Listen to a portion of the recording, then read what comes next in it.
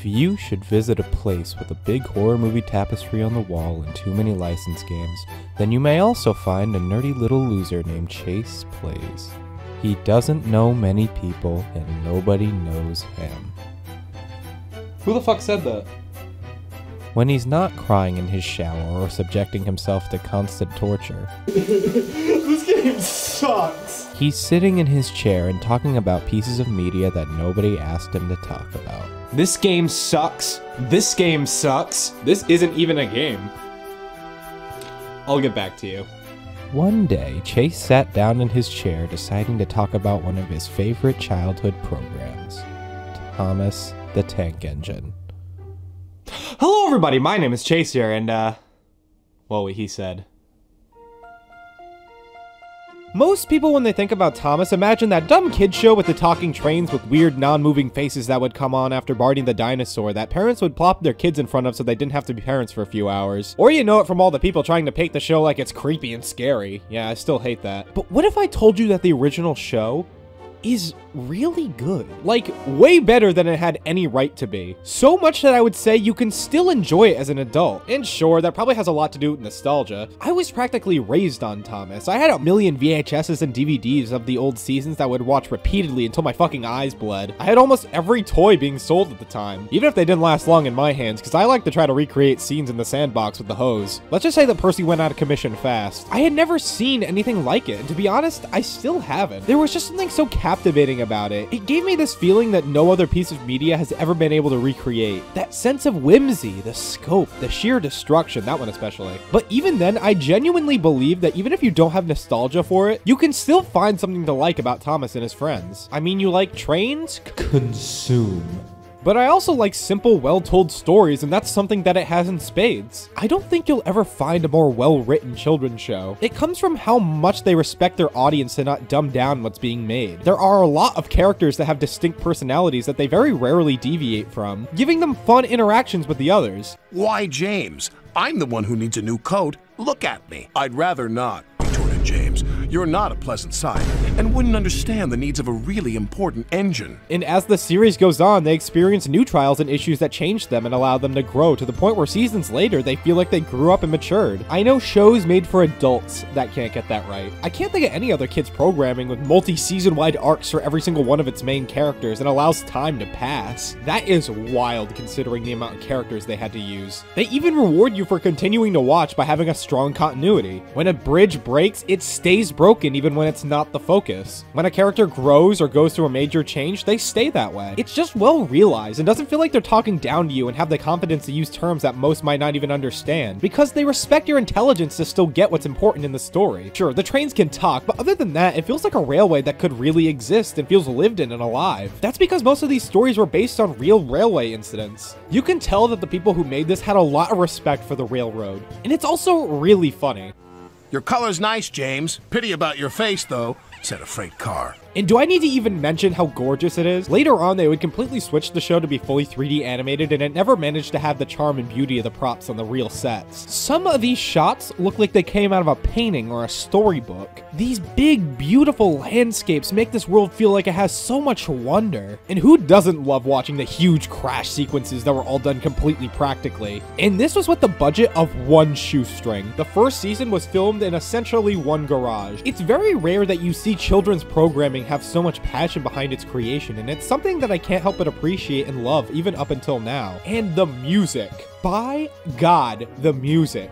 I could talk about this aspect of the series for an hour by itself, but I'll keep it short. The composers gave every single major character a musical theme to go with them, and every location too. The stories hardly even need narration. You can understand it all from just the music cues. And it's been memed to death, but can you think of a more iconic opening theme song? Why on God's earth did they change it later on? They had struck gold. Everything about this show is just so good, and I feel like a raving lunatic talking about it because nobody's gonna believe me.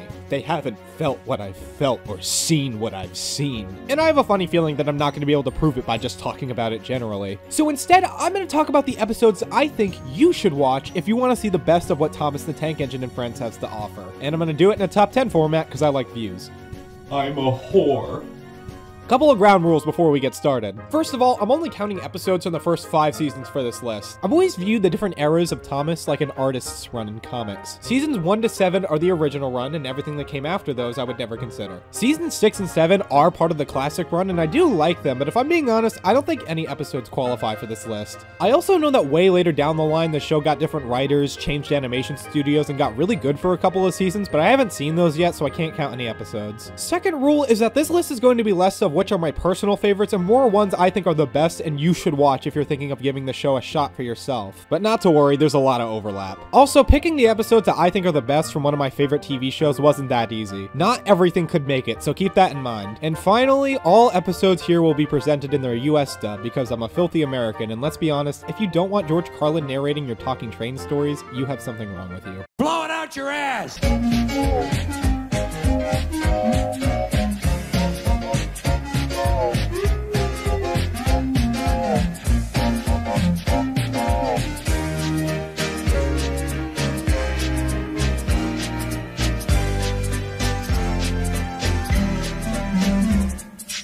Thomas and Birdie's Great Race. Following some mishaps with some snow in the previous episode, Thomas gets into a disagreement with a bus named Birdie on who can go faster, so the two decide to settle the conflict by racing each other to the last station on Thomas's branch line. And that's about it. Incredibly simple premise, but one they managed to make super engaging to watch simply through the visual aspect of watching real-life models collide across the set. This kind of story really only works when you look as good as Thomas the Tank Engine. Really, the visuals speak for themselves. They get to show off some of the best sets that the first season had to offer. Some of the most iconic shots of the entire show are from this episode, given they were used for the opening theme song. It would feel almost wrong to not consider it as one of the very best, considering that most people who have seen it remember it. This episode gets referenced all the time in the show, far into the classic series, creating that nice continuity. Want to race, Thomas? Beeped Birdie? Never mind. There's not much more to say about it other than it's a classic episode that deserves to be here, and I'll never get tired of hearing Birdie's theme. In fact, that's a great way to look at it. It's an episode that I never really get tired of, no matter how many times I see it. Well done, Thomas, said Birdie. That was fun, but to beat you over that hill, I should have to grow wings and be an airplane.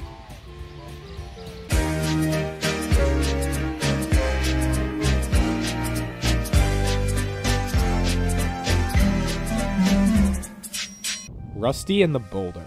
High up in the mountains sits a giant boulder creepily peering down on the rest of the railway. One day, while workmen are attempting to build a quarry in the cliffs, the boulder comes loose and chases down the narrow gauge engines Indiana Jones style, ending in a giant fucking explosion after it crashes into the shed at the end of the line. Sir Topham Hatt concedes that this event was a bad omen and decides to leave that part of the island alone, relocating Boulder to another cliff where it can continue to look down and be scary to anyone who sees it. Why does it have a face sometimes? I couldn't really tell you. Rusty and the Boulder came out of season 5, and something very important to know about this season is that it was fucking insane. This is when they stopped adapting Railway series books and started writing their own stories, and because of that, the 5th season was very experimental and action-packed with some of its episodes. And it was fucking awesome! It gave us some of the most incredible crashes and the most elaborate sequences imaginable. It felt like they had taken off the power cuffs and got cracking to make sure you weren't gonna forget this shit. This team clearly loved playing with tone and pushing the boundaries of what they could make. They would take these incredibly ridiculous ideas and take them in such an interesting direction. It's really interesting seeing them take a concept that would normally play up the disaster aspect of it and focus on the supernatural side of the coin. Not only is the explosion at the end surprising to see, but it also feels unsettling, especially with Sir Topham Hatt considering it a bad omen. We should have left this part of the island alone. Like, how many kid shows would do that? Make me question my existence, Dora. The boulder feels like a true threat even when it's stationary. When you see it come loose and start barreling after the engines, it feels intense. They're forced to crash just to avoid being flattened. Better a smash than a squash. And there's something about the way the narrator describes the boulder. It makes it feel otherworldly, almost like it's its own character. Rusty is sure that on a clear night, it is gazing up at the mountain, and that its sides are being carried on the wind to where it once used to stand proud and silent. I wonder if Rusty is right. Don't you?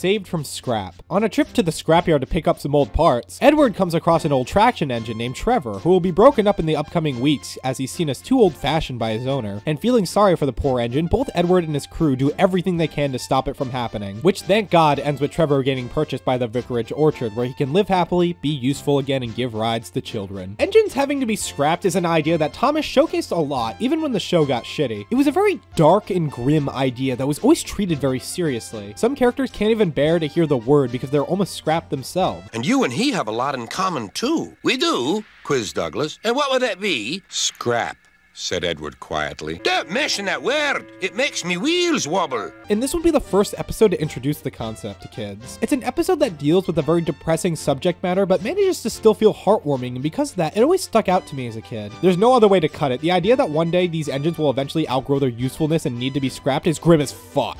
I hope you like seeing Thomas, kids, because he's gonna die one day. But I think it helps make Thomas's world feel more real. I mean, engines being scrapped happens all the time in real life, especially around the time the show takes place. And because of that, it happens here too. And Trevor is just clearly a nice guy who you feel so bad for in this scenario. All this guy wants is to live peacefully and give rides to children. So to see him all rusted up and almost fine with the fact that he's gonna die next week is so sad. They managed to get you so attached to this little guy in the span of a minute. And using someone like Edward, who is known for being old but still hardworking, makes it feel very well put together. He relates to his situation. My driver says I only need some paint, polish, and oil to be as good as new. But my owner says I'm old-fashioned. People say I'm old-fashioned, but I don't care. Sir Topham Hatt says I'm a useful engine. One of Thomas's most grim yet wholesome episodes, and it's one of my personal favorites.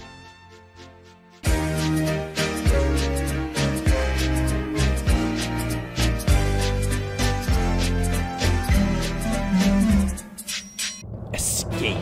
While taking a midnight goods train to a faraway part of the island, Douglas comes across a lost engine named Oliver and his brake van Toad, who are escaping from British railways to avoid being scrapped. And after being inspired by Edward saving Trevor and his own experience of almost being scrapped, he decides to help Oliver escape the scrapyard, where the Fat Controller gives him a new coat of paint and gives him a new home on Duck's branch line, getting dubbed the Little Western. I almost see this episode as a part 2 to Saved from Scrap, given how much they play into each other thematically. There, Edward saves Trevor from scrap, an event that manages to inspire another engine to do the same. It really goes to show how one good deed can do more than you think. When you help someone, you help everyone. I do think it's funny that usually when new characters get introduced, they just kind of show up. We need another engine because who else is going to do this work? Capitalism is capitalizing. But Oliver gets this grand introduction that makes his addition to the cast feel so significant. He's always been one of my favorite characters, and one that is so sad to see go when they chuck the extended cast into the trash. And the music. Oliver's theme might be my favorite piece of music Mike and Jr. ever composed, and this is easily the best rendition of it.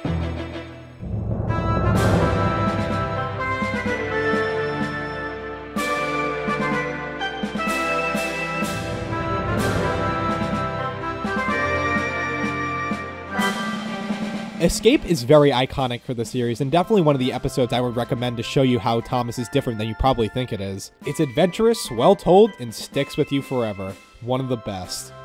Duck and Oliver are happy on their branch line. The others laughed at first and called it the Little Western. Duck and Oliver were delighted, and so the Little Western it will always be.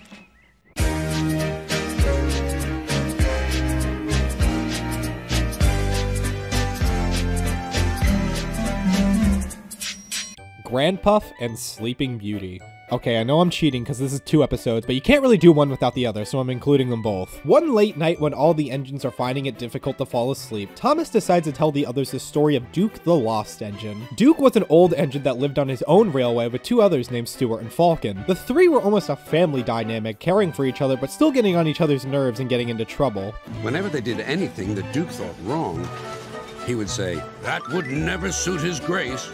But when hard times came, the line was forced to be closed and the engines were sold off and relocated. All except for Duke, who was left in a shed for so long that mudslides and growing nature would bury him, and for years he was lost. Winter torrents washed soils from the hills.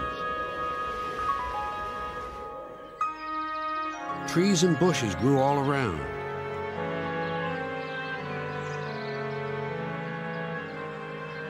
You wouldn't have known a shed was there, let alone a little engine asleep inside. That's not a happy ending, cried Percy.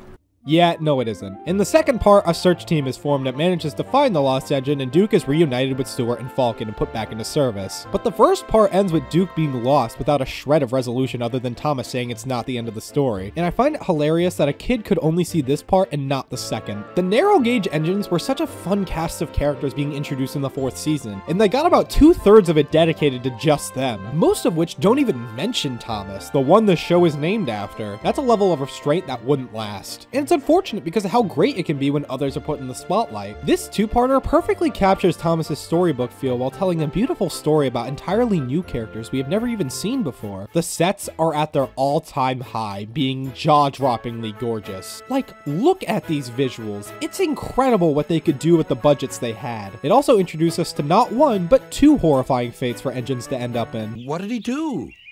He turned him into a generator. He's still out there behind our shed. He'll never move again. Holy fuck! This is for kids? 2 of my favorite episodes from when I was little, and 2 that definitely belong on this list. And that, said Thomas, is the whole story. Did you like it? Yes, indeed, agreed the engines, especially the happy ending.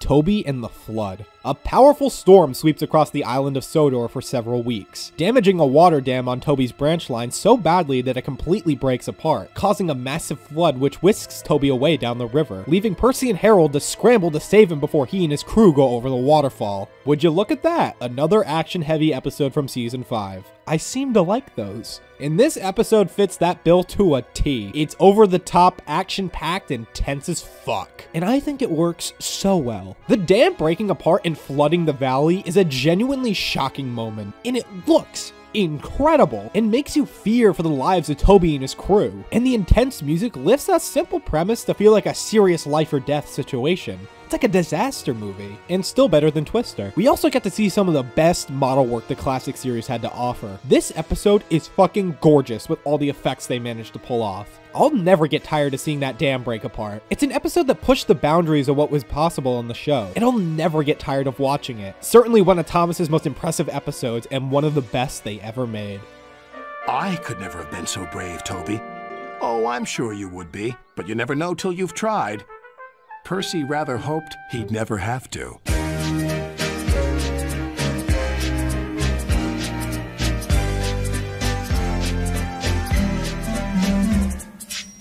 Henry's Forest. Henry the Green Engine loves the forest. It's his happy place, and whenever things start becoming too stressful for him, he can go to relax and feel safe. And he's distraught when a hurricane destroys the forest and its landscape. And seeing how troubled he is by this, Toby, Terrence, and Trevor decide to band together to help regrow the trees and make Henry happy again, bringing the forest back to its former glory. Look, Henry, called Terrence, we're beginning again. The hillside will look better than ever before, you'll see. This is somewhat of a controversial episode, as Wilbur Awdry, the original writer of the Railway series, famously hated it, as in his words, "What interest does a steam locomotive have in scenery?" And he also didn't like how the episode broke typical railway practice. Listen, I love you, Awdry, but didn't you write a story about the same engine being sealed in a tunnel with a brick wall, completely blocking a whole direction of traffic on the main line? Wouldn't exactly call that following railway practice. What happens if they need to use the other tunnel? Are they just fucked? Also, the engines have personalities. I don't think it's crazy to think that some might have interests that don't have to do with them being trains and include the world around them. It's a very interesting idea, in fact, and seeing it done with someone like Henry allows them to show a side of him that we've never seen before, making him a more complex character. It completely changes how you view how he acts towards the other engines. Thomas was always really great at showing different sides to all the engines on Sodor. There are not many of them, at least early on, that feel insanely one note. There seems to always be more to them, some kind of underlying motive that makes them who they are and explains why they do what they do. As much as I love blood-pumping episodes that show how creative the team can be, I also love the ones that just take a step back and delve into their characters and be incredibly heartwarming, just as much if not more, and Henry's Forest does exactly that. It's a feel-good episode, and the ending will always make me smile. Now, whenever Henry stops by the forest, he can see the new trees growing strong and tall.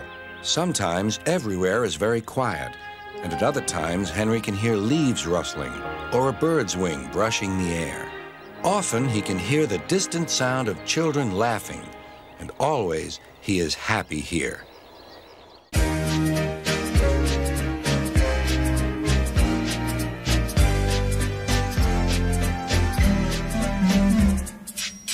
Edward's exploit. This story follows Edward as he tries to get a packed train of tourists home in a really heavy storm, when one of his crank pins breaks en route, leaving him severely damaged with only one working wheel, where he is then tasked with pushing on and getting this heavy train home. And against all odds and pushing to the point of damaging himself even further, he sets off and makes his way back to the station where everybody cheers and thanks him, completely shutting up everybody who doubted him. This is a conclusion to a character arc that started in the second episode. Hell, if you want to go by the book, it was the first story Audrey ever wrote, finally seeing its end. From the very beginning, we see that he's not very well respected by his peers. They see him as old, outdated, and slow, but in reality, he might not be as up to date, but he works just as hard as all of them combined. And this is his greatest trial, the thing that finally makes everybody around him give him the respect he deserves. This was a 2-season arc, and the fact that they managed to pull it off with such a satisfying conclusion shows how well made Thomas is from a writing standpoint. Now, if you ask me, I do think the book's rendition is overall the better story. It has a lot more details about the train Edward is pulling, and the illustrations really convey how bad Edward's situation is, in a way that they couldn't really do with the props. But it still manages to tell the story just fine, and George Carlin's narration and hearing Edward's theme, of course, is won over the book. You've got them! You've got them! And he listened happily to Edward's steady beat as he forged slowly but surely ahead.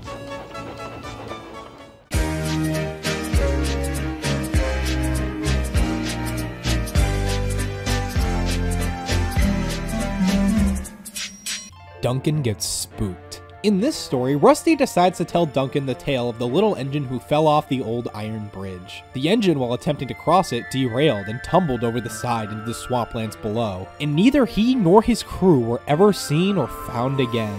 But many a workman will tell you that when the moon is full, they have seen the little engine trying to get home.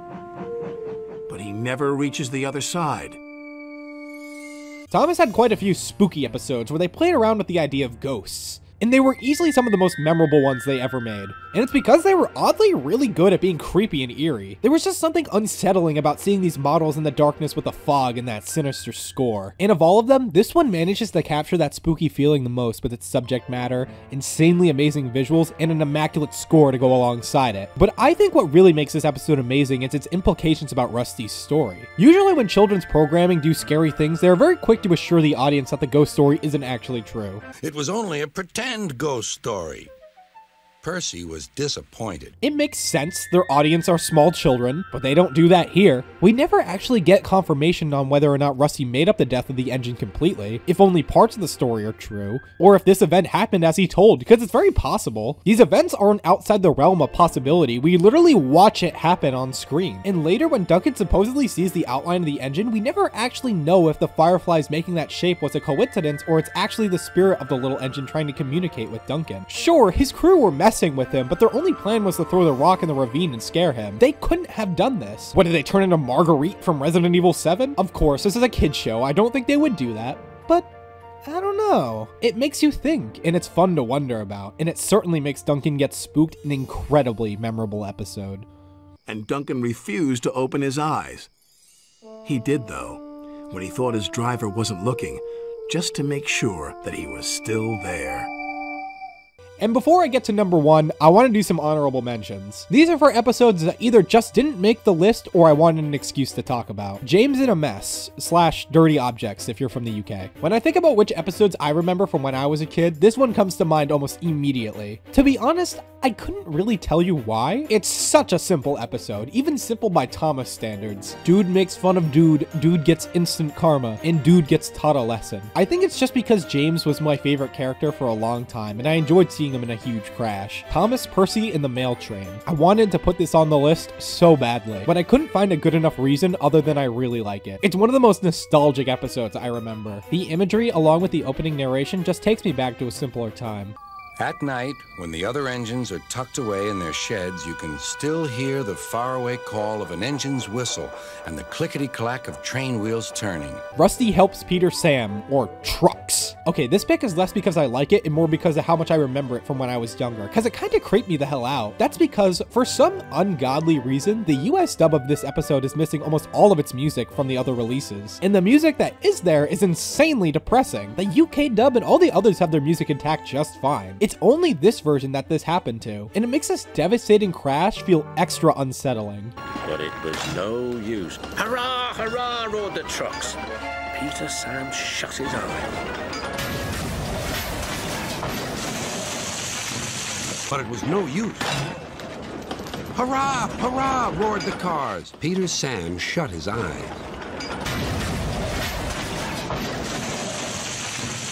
I'm not crazy, right? I have yet to find somebody who has actually had this same experience. Down the mine. This episode fascinates me because parts of it include footage from the original 1983 pilot that, at this point, is still lost media. The best shot of it is this one of Thomas going to the mine. I know it's stupid and it wasn't even finished, but I want to see the whole thing so badly. So watching this episode is something I always enjoy. Busy going backwards. This episode proves that the classic series writers could write a story about anything and make it great. This one stars Toad the Brake Van, a background character who only had a couple of lines up until this point. They gave him a starring role and a small character arc where he wishes to go forward, and he gets his wish, just not in the way he wanted.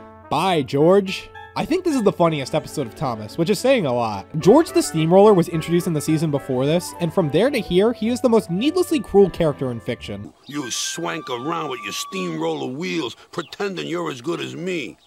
You're a useless blue puffball. Call yourself a car? You're a disgrace to the road. Find yourself a scrapyard. And then this happens.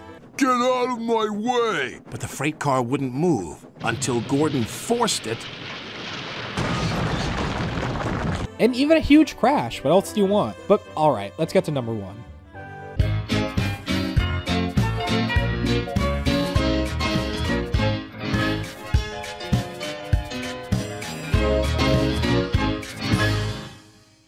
All at Sea.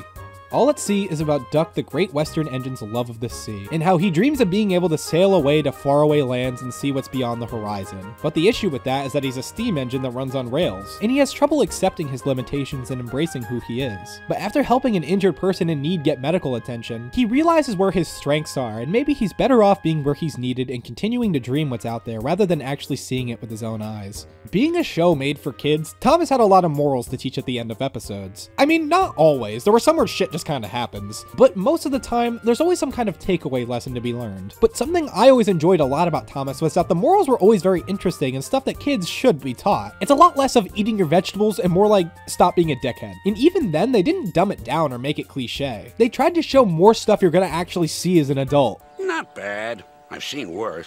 At least you're all clean. You see, I know like 9 people like that. Although there were some really great bits of flat-out mean dialogue. That's my home, replied Toby. That's why I like it, especially when you're there and not here saying I'm silly. The lesson here might be one of the most thought-provoking and mature morals I've ever seen a children's show attempt to do. In 4.5 minutes, too. They don't really try to frame any thought as the right one or try to provide a foolproof solution that would solve everything. No, that's not how life works, and they know that. It's a problem that Duck works out by looking inside and seeing what truly matters to him, and that's being useful. And he was probably thinking back to that scene from Spider-Man 2. That's a powerful message for kids, especially because they don't beat you over the head with it. It's subtle. It shows how much respect Thomas had for their audience and why it managed to tell such effective stories. And that ending shot with George Carlin's narration? Ugh, right in my feels. Duck still wonders about the lands beyond the horizon, but I think he knows that sometimes the best travels are those we can only dream about.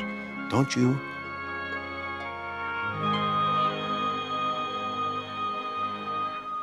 Well, with that finished, are there any you think I missed? Be sure to let me know which ones you think are the best. And if this list made you curious, don't wait. Please give Thomas the Tank Engine a shot. You used to be able to watch it all on YouTube for free, but unfortunately Mattel has been cracking down on that. It's on Amazon Prime, however, and the classic DVDs are dirt cheap if you want the authentic experience. And I really hope you see what I see in it, so I can stop feeling like a crazy person. Chase still wonders if anybody listened to him and went to watch Thomas the Tank Engine. But I think he knows that good stories should and will always be appreciated, no matter where they come from. Don't you?